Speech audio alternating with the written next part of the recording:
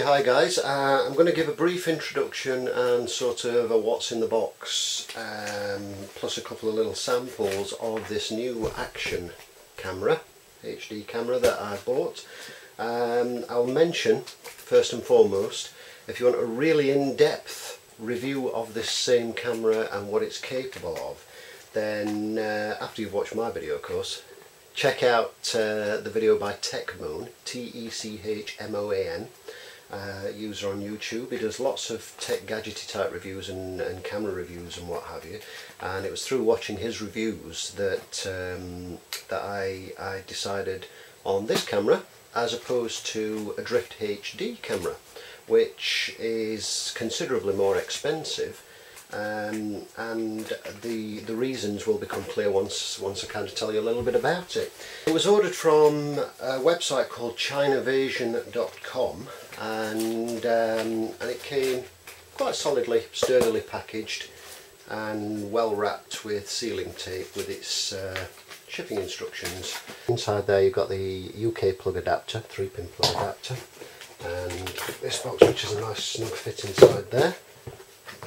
And on the top of the box you have this picture here, and all around there's various dramatic scenes depicting its usage for action, and a plain white bottom there. So opening up the box, you get a lid at the top which has a HDMI cable, full HDMI to mini HDMI, an instruction booklet which is comprehensive enough to give you everything you need to know, diagram of the camera, how it works, and so on and so forth. It's even a useful section here showing you how you can utilise each of the mounts, because this comes with a vast array of mounting options, which is quite nice. These are the kind of things, in fact it comes with a vast array of wires and cables and mounting options, and these are the kind of things that cost you extra with things like the Drift HD. This was just over £100 from the ChinaVasion website, and then the import duties were in the region of about £16 I think. But bear in mind the base model of the Drift HD that I was looking at is around sort of £175 plus shipping, cheapest I've found it anywhere. On top of that you will need to buy yourself an external microphone and any additional mounts that you might need. So anyway, we'll just continue with this. We open the box. Inside we have a charging lead which fits into the UK adapter. We have a TV out cable with a little 2.5mm jack and then the usual sort of AV plugs. We have a USB lead for pulling off the data. This will also charge the camera while it's plugged into the PC. In there we have a sticky 3M sticky foam pad and then some sticky Velcro. This also had the battery, but that's currently in the camera. And here we have an elasticated strap with one of the additional mounts. I've already fitted this up to this mount, and something that's good about this, it's got a rubberized coating inside, so that means when you wrap it around a helmet it will grip and not slip, because that was a concern that I had when I actually saw this on Techmoan's video. I thought, well, an elasticated strap on a motorbike helmet, for example, you know, it's quite likely to slip off, but no, it's rubberized, which is kind of cool. You get a microphone with a little tie clip and 2.5mm jack, and there's no covering on that, so I've tried it without, and I'm going to see if I can fashion a bit of foam to act as a bit of a wind buffer, but it's not bad as it is. You get an in-car charger with a very, very long lead. I've not unravelled that, but you can see that's ridiculously long. In here we have a handlebar mount. It's entirely metal construction. You get this rubber sleeve here, but the whole thing, as you can see, is metal, but the rubber sleeve with a couple of rubber damping pads at the top, sitting on the top there. I still think this will be subject to quite a bit of vibration on handlebars of a bike bouncing around a bit, but I don't know, I'll probably give that a try at some point and see how that fares, although the main use I'm intending is as a helmet sort of cam. But we'll see how that goes anyway. So yeah, that can be used on bicycle handlebars or anything tubular. The other mount, which isn't in here, it's currently suckered to the car windscreen, is a very sturdy plastic It's like a sort of reinforced plastic sucker mount, which has the same kind of clamp as this one here, which clips into the bottom of the camera, and a sucker mount with a cap, because it's quite a sort of sticky, it's a strange soft rubber sticky sucker mount, and it's absolutely solid. I've got that suckered onto the car windscreen at the moment, and that thing will not budge an inch. It's fantastic. And that's got a swivel base, so you can twiddle the camera to suit. Finally, in this little section here, we have the camera itself. So there's the camera. You've got an LCD view screen on the back with a little protective label. You've got the lens at the front there, and you've got these little sort of grippy bits at the side, which is handy for holding if you just want to hand hold it. And then at the bottom you've got a microphone hole, which oddly doesn't seem to work very well because the sound seems to go in the back, and this is something that Tecmo mentioned on his video, one of the first things I tried, and it does indeed. If you open the back, you're suddenly much clearer on the speaking. It's very odd. This screw here apparently works as a heatsink. You've got a brass tripod thread, which is good, a nice sturdy tripod thread, and then these slots here are what your mounts slot into. I'll show you that on the headband mount in a moment. And then you've got a speaker back here for previewing your videos. You've got 3 buttons on the top: mode, on, off, power button, and a record button. Your mode switches it between camera, video camera, and into your menu. And then on the back, that's a fib there, your mode just switches it between camera and video camera. On the back you've got a menu button, a back and forward, and a play pause button, which do obvious things when you're scrolling through your videos, but these are also used for scrolling through your menu and selecting options.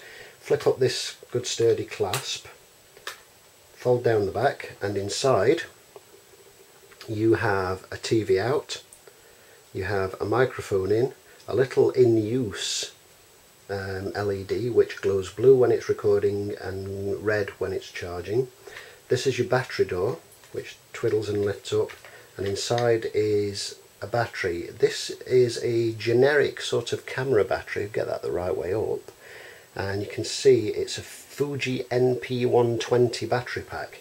Now if you if you go on eBay rather and look for the Fuji NP120 battery, you'll find you can buy those for about £3 from eBay, which is an absolute bargain, so you can get yourself a couple of spare batteries. The battery life is supposed to be quite good on these. I've yet to try that. Below the battery door you've got a full SD card slot. It will accept up to 32 gigabytes. But a 16 gigabyte one, the one out of this camera that I'm filming with currently, which is a class 10 16 gigabyte and works perfectly. A 16 gigabyte one will give you something like 4 hours worth of video in this camera, which is frankly I think more than you're ever likely to need for most instances. You've got an HDMI out port as well down here, and your USB port for charging and pulling off data. And then once that's clipped shut, that gives you your watertight housing. To show you the mount, there's the clips and the slot in at the bottom there. The one for the car is exactly the same, and this mount can be used as an additional one if you just need those extra manoeuvrability options. But you slot that in like so, and then which way we're clipping it, there we go, snap that forward until it clicks, and that is absolutely solid. And then as I say, you can wrap that around a helmet, and you can fit this either way, facing that way or facing that way. In addition to this, there is another mounting option which seems to be missing. I must have misplaced that when I repackaged it, but it's a Velcro sort of Cordura type strap, which you could use as a wrist strap, as a sort of shoulder mounted strap, or as it shows in the magazine, for fitting through the vents on the top of a bicycle helmet. So you can fasten the camera to the top of a bicycle helmet, threaded through these little slots on the bottom. And something else about this one, if you look at this, it's got a slight curvature to it, so it's obviously designed to sit on a curved surface, or has the option of sitting on a flat surface because the edges are flattened. So that's quite a nice little touch, I think. and the base just snaps off. And this this mount also has a tripod mount on the side, so you've got various different mounting options. You've got quite a lot of so yeah, so you've got various different mounting options, and you've got a great deal of variety, and I can't think of a single situation where you'd struggle to find a mounting option with what's supplied in the box. The camera itself weighs somewhere in the region of 185 grams with battery and card installed, which is probably heavier than some, but to be honest, having fitted it to this and put it on my head, which I'm not going to do now because you look like a bit of a wazzock, it doesn't feel that heavy, and I honestly don't believe that you'd notice it greatly if it was fastened to a motorbike helmet, for example. So that's the unboxing portion of it. I've got a couple of clips that, just brief clips that I took in the car.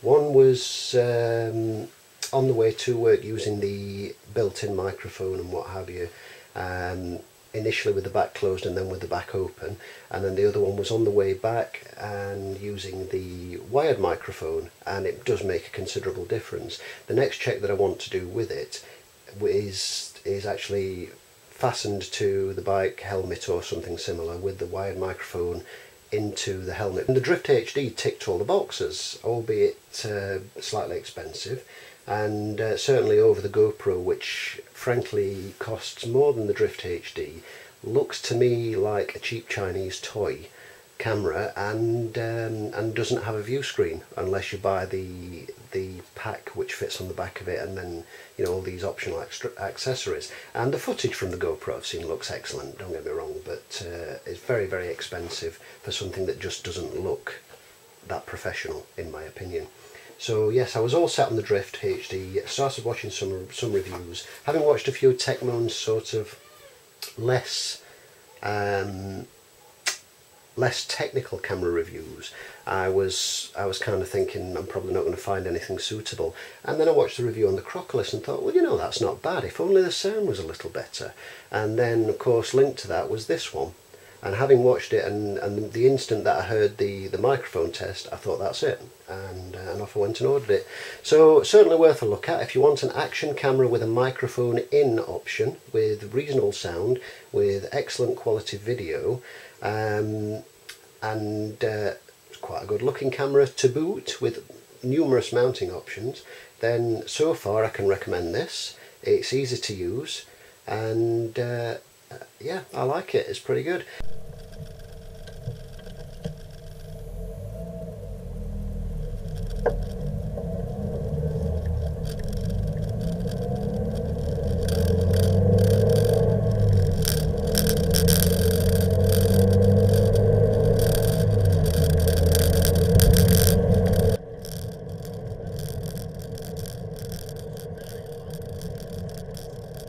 This bit of audio right here is recorded because the onboard audio recording just didn't work out clearly enough for anybody to hear.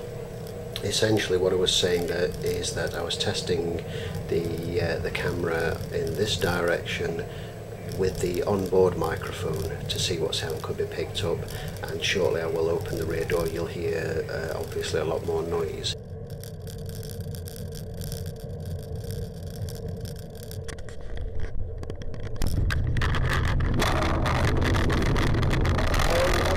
Just here, I've opened the back of the case, just out of course, see what difference it makes to the sound.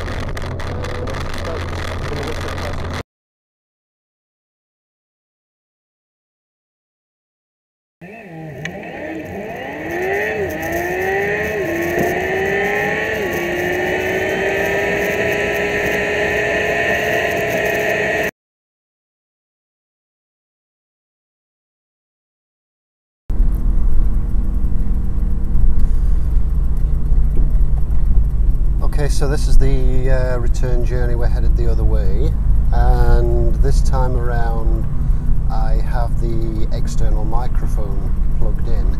Now what I'm hoping to hear when I play this back on my computer is that I've got good footage with reasonably clear sound without too much background hiss and crackle and rattle and general noise and what have you. fingers crossed that that will be the case, and we'll just see how we go from there.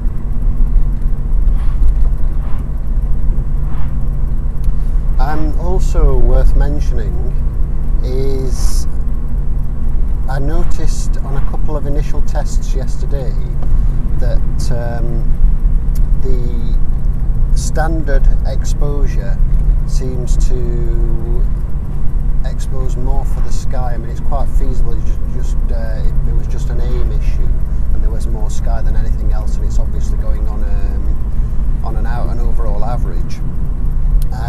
But it did seem to underexpose for the foreground a little, although the sky looked great.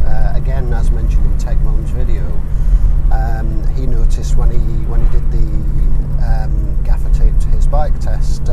So what I've tried doing on the video, the previous video, the exposure compensation was pushed up 2 stops to 0.7, and the exposure compensation for this video is pushed up 3 steps to 0.1, so it's 1 full stop overexposed, and I'll see what that looks like and how that comes out, and if the exposure looks good on that, I can kind of juggle about a good average between them. Whoa, steady man, what are you going? Okay. It's not a clever place to roll back onto a road.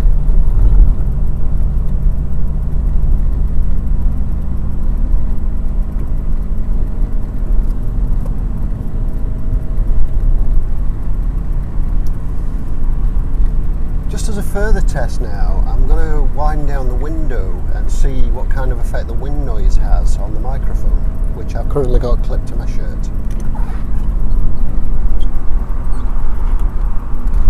Right, so that's the window wide open. I'm trying to get a rough idea of how the wind noise might still affect the microphone when it's fastened inside my helmet for on-bike speaking, and hopefully this will give me a little bit of an idea, because there's going to be a little bit of wind whistling around the place even with a helmet, so we'll see how that goes. I might have to make a little foam baffle for the microphone and see what happens.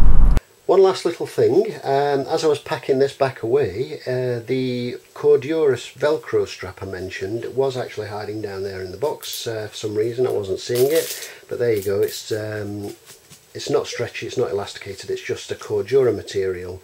It's a Velcro strap, but as I say, you can use that to fasten it through these smaller loopholes here in any orientation you see fit to anything that you can fasten it to. I do want to do another portion of the video showing you some of the operation and some of the bits and pieces that I do like about this. However, I'm limited at the moment because I'm waiting on a new card, because the card I did have in this I've currently got in the camera that's filming this, so obviously I can't do both. I need to wait for this new card to arrive. So as soon as I get the card, I'll do another little video showing you the functions and features and the things that I like particularly about it, with the intention of buying it for motorbike use. And then and hopefully we'll get some onboard footage from the bike with the microphone wired into the helmet, and see where we go from there.